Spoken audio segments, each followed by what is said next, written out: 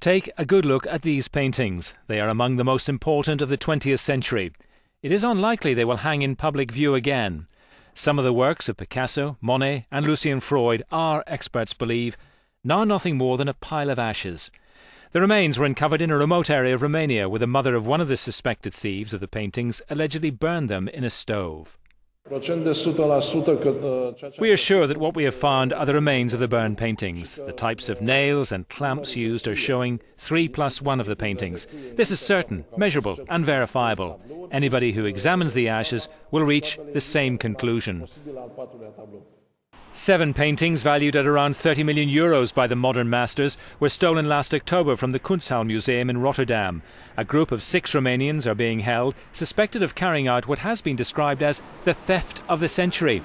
They'd been hidden in a cemetery in Romania before being burned, though the mother, who initially claimed she set light to them, later changed her story.